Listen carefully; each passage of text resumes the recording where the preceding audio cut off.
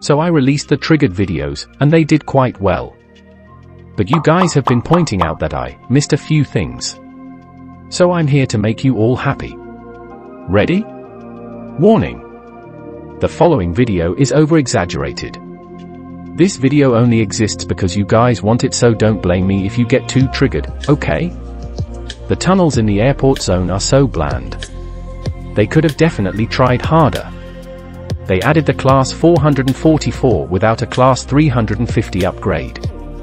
These trains are basically the same on the front, and if they are trying to upgrade the Desiro family, then that wasn't a good start. Terminal 3 has no scenery.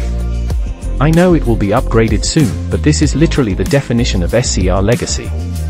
James Street looks like a trench. No denying. You can change the menu music to the crab rave. Seriously.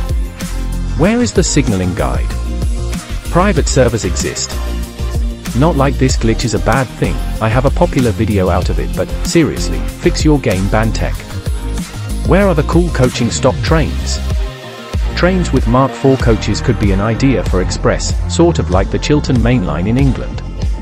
It can't just be me that gets held up by trains coming out of Leighton Depot. Tramlink. They could at least extend Waterline as a sort of replacement for Tramlink to